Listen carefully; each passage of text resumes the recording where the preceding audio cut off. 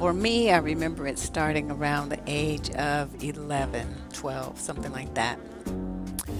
Women that were associated with our family, like, neighbors, friends of our parents, things like that, started hitting me with these questions. They'd be like, oh, do you have a boyfriend yet? Uh, you know, you have such a pretty face. You're going to be a man killer when you get older. Your dimples, your smile is so great. Um, you're going to have a body like your grandmother. She used to kill. Men would kill for her. Uh, you can't sit with your legs like that because that's not ladylike. You can't, dress too revealing because, men don't like that. You have to, learn how to do this and that and blah, blah, blah. If you go on a date with a guy, you have to ask him about himself. Okay, so you get where I'm going with this. The brainwashing of what you as a female need to do to focus on getting and keeping a man. It starts early. It's also reinforced by the males. They start to tell you what they like and what men like and how men will judge you. I mean, the stuff that they tell you is true, I guess, you know what I mean? They're giving you some factual information for how stupid men are. But does that mean that you have to go along with the stupidity?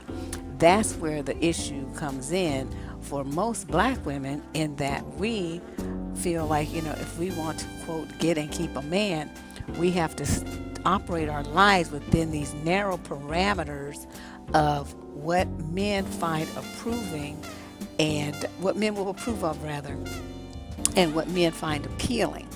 And so, if you're brainwashed to think that this is, the end goal for you as a woman is to have, get that ring and to have a husband and a family, to have the title of Mrs., then these things become extremely important to you, and you will formulate your entire life and everything that you do around reaching that goal. So that's what we want to talk about, is how men will hold that carrot of marriage out for you to jump through hoops to get that ring. Now, this is not solely a male behavior, because women stupidly reinforce it. Like I'm telling you, I didn't hear this shit from my father. He was solidly, like, do whatever the hell you want to do. But I heard it from other women, other black women, not my mother, not my grandmother. I heard it from other women outside our family. And, even if the girl, like if you read like the magazines, I used to get subscriptions to Teen Magazine, or I don't know, it was a bunch of them. I used to get these little magazines. And I noticed that as I got around 15, 16, the content of them changed, and it became very male focused. What do guys like? Putting on makeup that doesn't look, too like you have on too much makeup, because guys don't like girls that wear a lot of makeup, and how to dress appropriately for each date with each kind of guy, because he might not like this to you be too revealing around his family and his friends and blah blah blah. I mean, every single thing, even like you look at Cosmo, all these magazines is all focused on what women need to change about themselves, what women need to do, be, wear, say, not be, wear, not do, not say, and not be, to get a man in their life. It is the most unbelievable thing. If you really start opening your mind and looking at what you're seeing, not just looking, but I mean really seeing what you're seeing, you will notice that the programming for women around acquisition of a man and marriage is, you can't, unless you're going to move in a cave somewhere, you can't escape it. It hits you from all angles. So what I wanted to do is talk about that, and how black women especially are being programmed to want marriage. And part of that programming is, of course, through religion. That's the most religious demographic, according to every study I've read, is the African American female. And in every religious text, there is a focus on marriage. There's also a focus on the woman being, less powerful in that union than the male is. So we are programmed not only to want marriage, but to jump through hoops for men to get the marriage, and then to jump through hoops to keep the marriage, and to jump through hoops to be looked at as a valuable woman worthy of the marriage. So, there's like this constant, like a circus, what they call a 4-ring, 3-ring, 4-ring, whatever ring circus going on in the lives of black women in order to achieve this magic nirvana of becoming Mrs. somebody or the other. Now, marriage to me, I don't know. A few years ago, there were like all these books and articles and radio shows and TV shows that were talking about black women being the least likely, rather, demographic in the country to marry. And, black men all on these shows talking about how black women are poor choices for wives because we don't know how to be wives anymore like our grandmothers, and we're too independent, and we won't submit to a man's leadership, and we have too much mouth. So all the things, when you think about it, all the things that make a woman more vulnerable to the games that we've discussed in this video series, more vulnerable to bullshit, and more likely to be codependent in her relationship on this man, are the very things that men are saying they don't want in a wife. And you guys, you got to connect these dots. So, they don't want that, right? Yet, think about this. Black people have the highest rate of divorce of anybody, of any demographic. So we have the highest, rate of dissatisfaction in marriages as well. I, put some slide up with the information from some studies, and it shows that marriage in the African American community, even though it's programmed into women to want it, is not likewise programmed into men. So you have half actually a little bit more than half the population thinking that this is a goal that they need to achieve, while the other half is running from it as much as possible. What fucking sense does that make? I'm not understanding why women are still latching onto this idea that they need to be married to one of these men. It's like they're not prepared to be husbands. There's nothing about them that is, and I'm talking on a grand scale, there's always going to be exceptions to the rule. But when you think about the socialization of the black male in our current times, it's not husband material. That's not what they're being programmed for. So you have all these guys coming at you that tell you they need all this uplifting, they need all this assistance, they need all this guidance, they need all this support, they need all this help, they need all this direction, and they want you to give it to them, right? That's, you're supposed to be the help me. But what I want to ask you guys is, if you have a man who's that incapable of standing on his own, he's got to lean on you for all these things, all right, all this support, all this uplifting, all this encouragement and everything. What the fuck is it that you think this weak ass, spineless, no shit motherfucker can do for you as a husband and a father? See, the logic there, that's what they call cognitive dissonance. You guys are like ignoring the reality in front of you. A man who cannot stand up on his own and who can be strong on his own, that you can lean on as the leader of the household, that's not a husband. He's not husband material.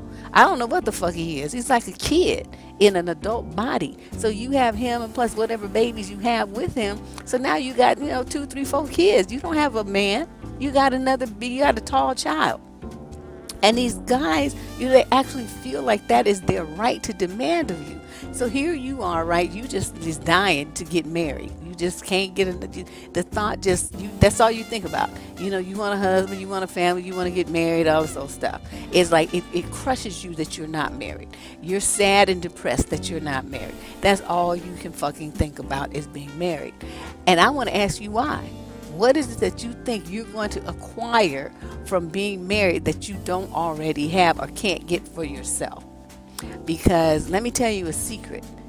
Most of the women who are married can't wait to get unmarried. And they don't really understand what the benefit. Yeah, there's some, they have a happy marriage, but those are in the minorities. That's why you look at the 70 to 80% divorce rate in the black community. Obviously, there's a whole bunch of marriages that ain't, the reality was not at all what the fantasy was in these women's minds. So you got to think about that. You thinking about the programming that you got from your religion. The God says you need to be married. Jesus promotes marriage. The Bible says all this stuff. Allah says all this stuff. Jehovah says all this stuff. All these different religions in the black community promote, marriage. But if the man that you're talking about marrying does not have a similar belief, you're basically married by yourself, and he's still fucking around doing whatever the hell he wants to do. How does that work? How is that supposed to really give you the kind of union that you're planning on? I mean, because you think about it, just think about the training that we get as girls to be wives, right? We're taught to cook, we're taught to clean, we're taught, manners, service, like I talked about in some of the videos, they talked about how to serve men their plates and, acquiesce to them and show them all kinds of subservient respect and all this stuff. I mean, all this stuff is prepared. It's prepared to shove down little girls' throats from the time they can walk damn near. We get baby dolls for toys, we get play kitchens, we get toy irons, we get all this, little aprons and easy bake ovens and all the stuff that's designed to start brainwashing us into the role of being a housewife, a wife to some man. Everything. You just think about it. You got your little dolls, you changing their diapers, you changing their clothes, you washing them, you calling them your baby, you feeding them with the fake baby bottle. It's the whole programming of females in our society to be a partner to a man. What are they getting? When you think about it, what training are they getting to be a partner to you? I'll wait, because ain't nobody yet been able to provide me with an answer to that. There are some vague references to what they're supposed to do in the Bible.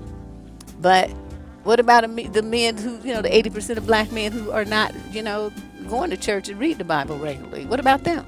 Those are the main ones y'all marrying, because the brothers ain't up in church, so you can forget that.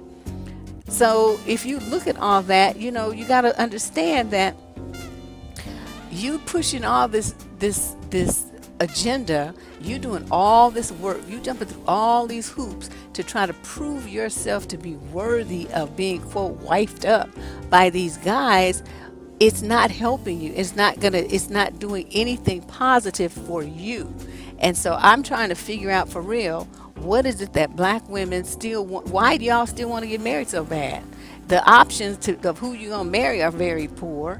The outlook for the marriage lasting is very poor. The outlook for the relationship being a happy one is very poor. Because, niggas don't know how to fucking act. They don't know how to be a husband. Ain't nobody taught them. Half of them haven't even been around their own father, so don't even know what a man is supposed to do in relationship to a woman. They learning how to act with women from other stupid niggas at the barbershop and from videos and shit. So you guys sitting up there, you women in your 20s and early 30s and whatnot, in this generation of men who don't have any clue how to be one. And you are expecting them, of course, to be, as the old-fashioned males of that you were taught, about in your youth, and you want them to be, to meet those standards and play those roles when they're incapable of doing it because they don't fucking know how. So I'm trying to figure out, if you guys face this reality, what in the world are you still doing pushing for marriage? Really think about this. You got the idea, in your head. We all heard them little stories, little fairy stories when we were little girls, happily ever after, and you be with somebody forever, and that's your life partner, and you die old and grow old together and die and holding hands and whatever the fuck. But is that the reality for what's going on around you? Why do you keep cleaving to that fantasy when you can see that that's not what's happening?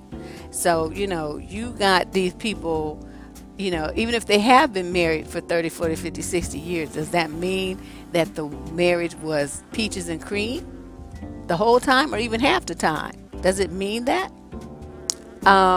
Usually not. Usually people have a lot of trauma and drama in their relationship, even if they make it to the other side. You know, they can tell you the stories about the times that they almost split up and then they decided to, you know, recommit to their marriage. I think the main thing that bothers me is how marriage is pushed on young black girls as an achievement. You know, it is viewed, it's promoted rather as something to view as making you superior to women who are not married.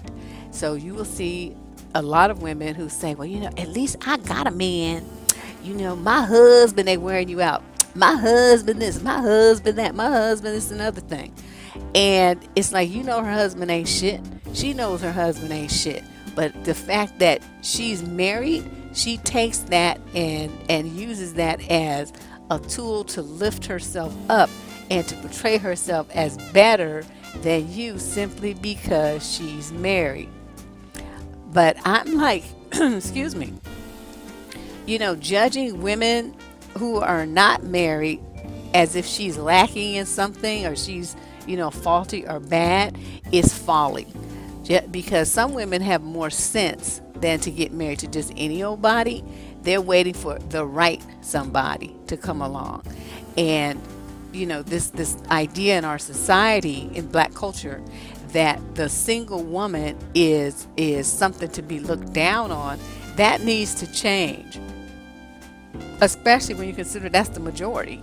You know, why lift up the minority and everybody else? The majority of black people are single, men and women. So, you know, I just don't understand what it is that why people still promote marriage as the epitome of success for a young woman. Her success will be in her measurement of what she has achieved in this world and the mark that she makes on it. Not everyone wants to be a wife and a mother, and even for those who do, that does not mean that's their sole dream. So as their elders and their parents and their siblings, is our goal and it's our role, it's mandatory that we support them in whatever dreams that they have. You know, being a mother and being a wife is a mere part of a woman's existence. It's not the whole thing. And to push that, you know, in her face as being like the primary thing that she should acquire, even up or over and above her education, her travel experiences, her professional achievements. You know, I mean, those are things that enrich a woman and make her feel like she's valuable. And, you know, kids are great, don't get me wrong, but they're temporary. You know, they grow up and they go on about their business, and some of them still have maintained close relationships with their parents. Some don't. You never know, you know, the luck of the draw. I mean, your kid could be killed. Your kid could end up in prison for life. You just never know. So the main thing is that, you know, you as a woman, you have to find your way to satisfy yourself. And I'm thinking that, you know, the way that marriage is pushed as an achievement in the black community is the antithesis of that kind of self validation and achievement and a building of self-esteem in women. Instead of letting you guys, you know, explore your options and achieve things that make you feel good about yourself, your whole focus is redirected towards men. Everything that you do is directed to getting the approval of men, enough to qualify to be picked to be his wife, to be, quote, wifed up by your behavior, by how much you cook, by how well you clean, by what you look like, by how you keep your figure, by how much sex you have or haven't had, by how well you screw or don't, you know, I mean, everything. It's like every single thing that is about womanhood, black womanhood, has to do with getting and keeping the approval of the black male. That to me is the prime. I mean, just like, I can't even tell you how much bullshit that is. You guys deserve to have your kudos based on who you are, not who you are reflected off of a man. You see what I'm saying? And you can do that single, you can do that with a boyfriend, you can do that married if you choose to. But what I'm saying is that, you know, from our girls need to know that marriage is work. You know, it's not the fairy story happily ever after like it's being promoted. Marriage is a lot of work, and for women, statistically, their workload increases by, it quadruples. Men's reduces because they pass on all the chores that they used to do for themselves to their wives now. So how he used to do his own laundry, now you do it. How he used to have to scrape up his own meals, now you do it. How he used to have to keep up with his own doctor's appointments, now you do it. How he keeps up with getting his dry cleaning and stuff done, now you do it. How you change the sheets on the bed, he used to do that, but now you do it. Vacuuming the house, he used to do that, now you do it. You see what I'm saying? Everything that, I mean, you are already doing those things, of course, for your own residence, but he doesn't pick up any of that. He just ditches it all on you. That is the case in 90% of the household. And when men step up and do something in their household or with their own kids, they have the fucking nerve to call it helping. Motherfucker, you don't help with your own kids. Those are your fucking kids, and that's your house that you live in. So you doing some chores in your house, you ain't helping your wife. The fuck? But see, that mentality is there, and women will actually give men applause for that shit. Well, you know, he helped me. No, the motherfucker didn't. You just sitting there being stupid, sitting there letting him, you know, get away with that, thinking that he helped you. It's like he lives there too. That's just as much as his responsibility as it is yours. He wants to get some shit, and you guys picking his clothes up off the floor and hanging his clothes up he threw on a chair and putting his shoes back in the bedroom that he left in the living room and doing all this, like tidying up after him like he's a child. Don't do that shit. If you could get a box in the living room or something, throw all this shit in the box. If his shit gets wrinkled up and dusty and crusty, oh well. I mean, you know what I mean? It's like, or just push it under the couch and make him look for it. I just can't really see women with, you guys take on too much responsibility. But you know, the bottom line is, you know, marriage is actually statistically has been proven to be more valuable for men than it is for women, especially black women. Marriage for white women is good. Marriage for white men is good. I mean, they both get their status elevated remarkably from a marital union, including financially. However, for the black couples, those benefits do apply to men, but not to the women. Black women take on the load of not only being the house, doing most of the housework, but also holding down the full-time job, which a lot of white women don't have to do. Once they get married, their husbands work and they chill out at home, or they work part-time or do volunteer work or some shit. And here you guys are, you putting in 8-10 hours at the job, you doing all the stuff with the kids, picking them up from daycare and all stuff, you run home, you know, then you're expected, because of black culture, to cook, clean, and do everything for the kids while your husband sits his ass on the couch. You guys need to really think about this. I mean, marriage is great if it's something that you feel is really going to benefit you and you have, you know, the proof that it will. But if you aren't married yet, you need to really sit back and think, why is it that I want to get married so badly? Is this something that I really want, or is this something that I've been trained to want? And why do I let what men think and what I've been told that men want to motivate me to do certain things or not do certain things in order to get that ring? What is the benefit of me doing that? And you know, you got to think about that, because these men, by holding out marriage as a carrot, they can really yank the chains of millions of black women. I mean, it's not hard. They just say, you know, I don't think that's, you know, that ain't wife material. You ain't wife material. You know, that I can't see my wife acting like that. You know, I don't want my wife dressing like that. I don't want my wife looking like that.